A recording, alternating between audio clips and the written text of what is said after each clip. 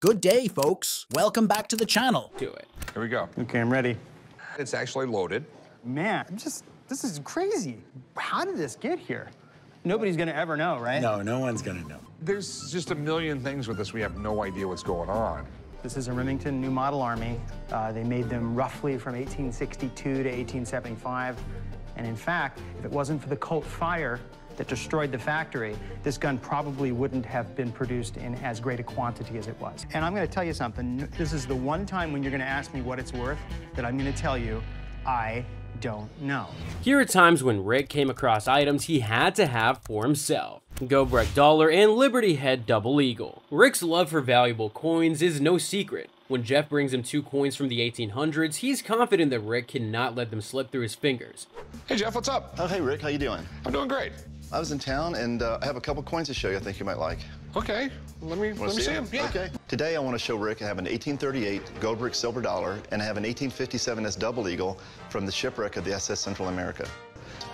This is incredible. I love the patterned dollars because the engravers at the Mint were really trying to do the best they could do. And this one? So this is an 1857 San Francisco Double Eagle, and this was made at the San Francisco Mint. And this ship called the SS Central America, and it sank in a hurricane, and 425 people died on this ship. So it was really one of the biggest tragedies in American maritime history. So this is one of the coins that was recovered in the 1980s. Okay, so big question. What do you want for them? I would sell that for $27,000. So it's a really great looking coin at an affordable price. You know, $27,000 is not really an affordable price to most people. Better than $100,000. And what do you want for the shipwreck coin? The shipwreck coin I would sell for $14,000. This one, I don't want.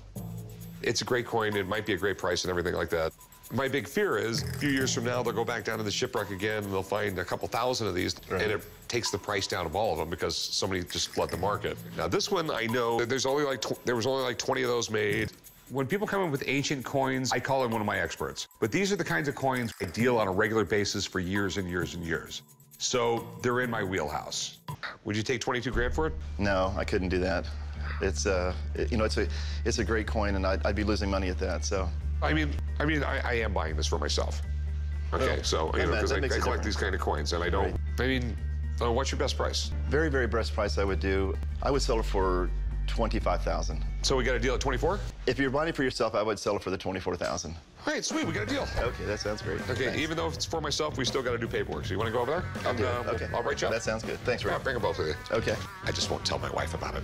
Rick dismisses the more expensive coin because it was obtained from a shipwreck and could stand to lose its value if more salvages flood the market. He closes in on the silver dollar and makes a $22,000 offer. Jeff counters with $25,000 as the lowest selling price. Rick wants the coin for himself so desperately that he convinces Jeff to accept $24,000. Tree gun. Rick is mind blown when Tom casually walks in and shows him something cooler than sunken treasure. An 1859 Remington New Model Army that is encased into a cottonwood tree. Hey, how's it going? Those are some fancy boots.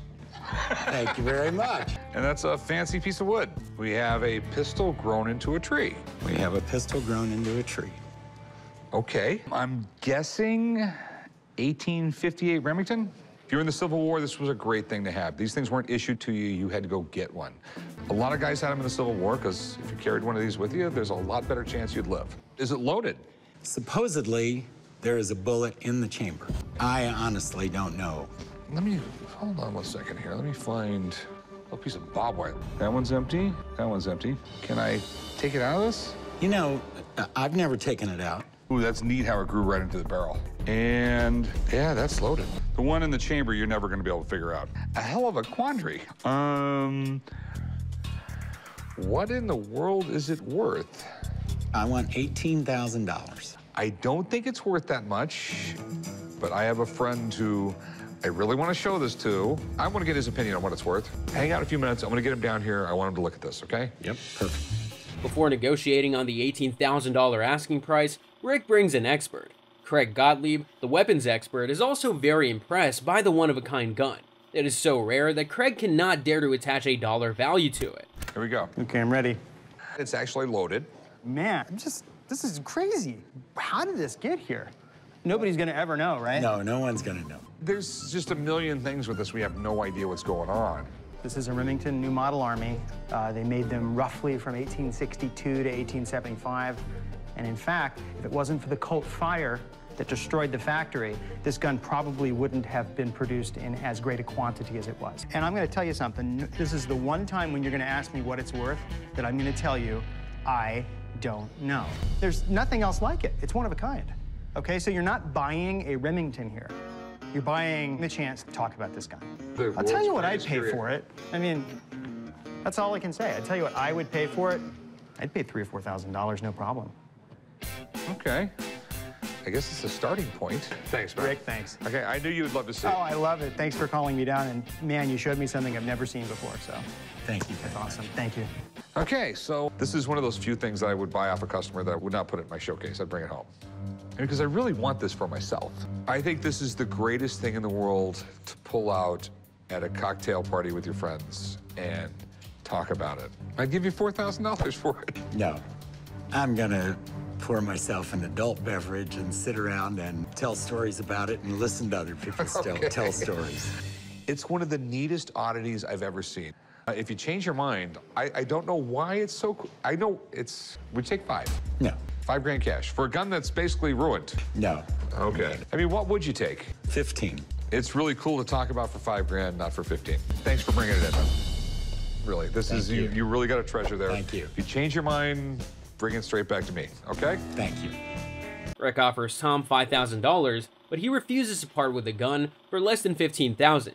He begs Tom to come back if he ever changes his mind. 1969 Rokon Trailbreaker. Steve brings Rick a motorbike that Corey jokingly accuses of looking more like a tractor. Rick knows how handy the off-road bike is and is much more interested in it than Corey. Corey, Rick, get over here and look at this thing. It's some kind of motorcycle tractor thing. It's a Rokon Trailbreaker, 2-wheel drive off-road motorcycle. Thing looks like it should have a bucket loader in the front of it, dude. This thing is definitely cool. Where'd you get it? I actually got it right after I graduated from high school. I used to live in Barstow, California, so that's like, you know, heaven for bike riders. And had it for a couple of years. You know, I've off-roaded my whole life, and this is just cool. These were like high-tech when they came out. They weren't real fast, though. Maybe 15, 20 miles an hour tops downhill, but I had a blast with it. What's up with the huge metal things on the tires, man? 3 reasons. They won't fill up with mud when you're off-roading. You can also fill them full of gas. So you're just rolling around with gas in your wheels flying around. Yeah. You know, I've always really wanted one of these, but it's rough. It's not very good condition. It's obviously got a flat tire.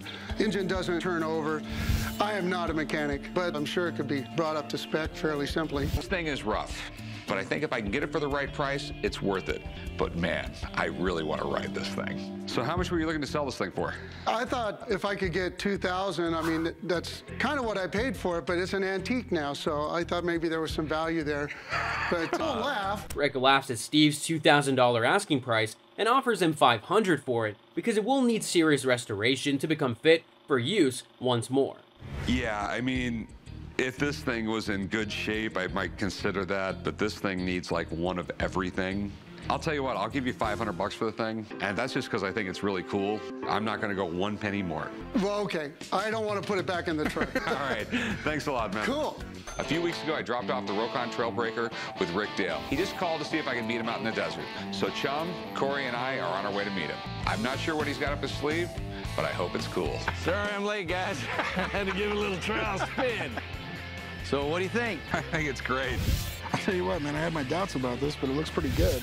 So what happened? You know, I had to gut the thing and take everything off and rebuild everything on it. Everything on this bike was dented, bent, twisted thing, and you know, they're abused really hard.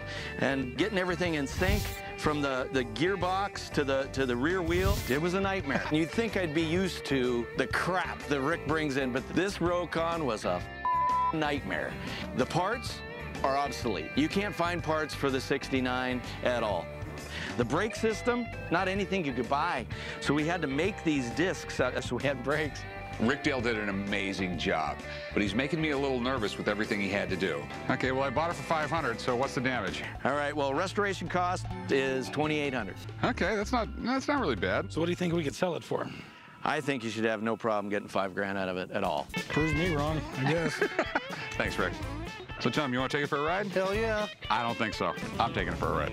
Time and time again, Rick Dale delivers. It's getting to the point where he can just sneeze on something and he makes me money. He never disappoints. Get it on, Rick. Let's go. Rick Dale, the restoration expert, moans so much about the work needed to restore that bike that Rick dreads to hear the bill. Lucky for him, it only took $2,800 to make the bike worth about $5,000. Not that Rick would sell it to save his life. Airplane spinners. Corey and Chum check out some old airplane parts that Jacob hopes to sell. Corey and Chum speculate on the type of plane the spinners come from and wonder how valuable they could be. How you doing, man? So what do we got here? Got a couple of old airplane parts for you guys. I don't know. Looks like a cone head prop to me. I don't know, man. What's the deal with you putting stuff on your head? I like helmets. So it looks like these are airplane spinners that go over the propeller. Exactly. My buddies that found them told me they basically go on the front of the turbine, makes the plane more aerodynamic. Yeah, these look like they probably would have been like 1950s or 60s. A smaller passenger plane or like something like a business executive style plane, because they're definitely not a commercial plane. They would be much way too bigger. small. Yeah. What are you trying to get out of them? I was hoping to get $750 for the three of them.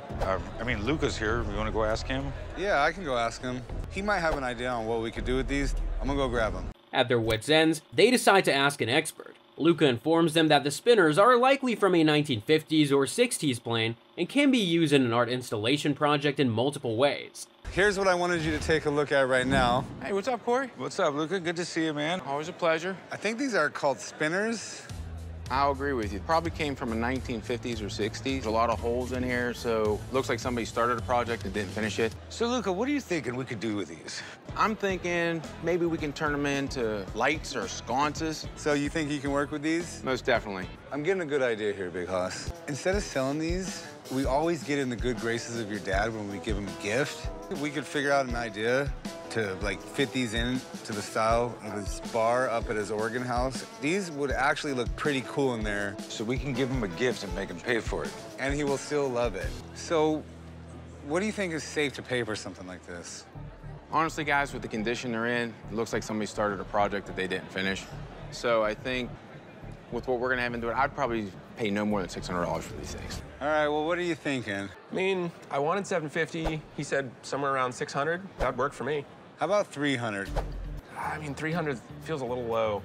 $600 feels a little high. What do you think, Big Hoss? And I don't think you have a place to sell them, so I think $400 would be great. Yeah, I think I can make $400 work. All right, well, my cashier's over there. Luca, sounds like you got a job, man. I'm only gonna be here a few days. Can you get it done in that time frame?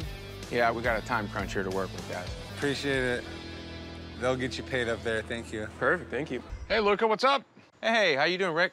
Surprise! We got you a gift. What is this? For your Rick Cave up in Oregon, your bar thing that you're building up there. I know how bad you wanted a picture of Pinky in your Rick Cave, so there you go. Pretty cool. It is pretty incredible. Well, you know what's incredible is you should have saw the condition these things were in when Luca got them. You know what they are? Airplane spinners? Oh, nothing gets by you, Rick.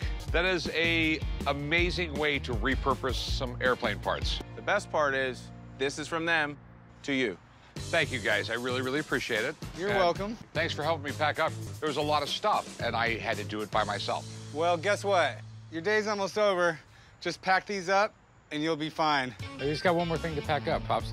Have a good night. Did you bring boxes? Just for the light bulbs. Chum offers $300. When Jacob hesitates, Corey offers him $400, and a deal is struck. Luca transforms them into beautiful light sconces, and they happily present them to Rick. This is where we'll end our video. We hope you enjoyed watching it.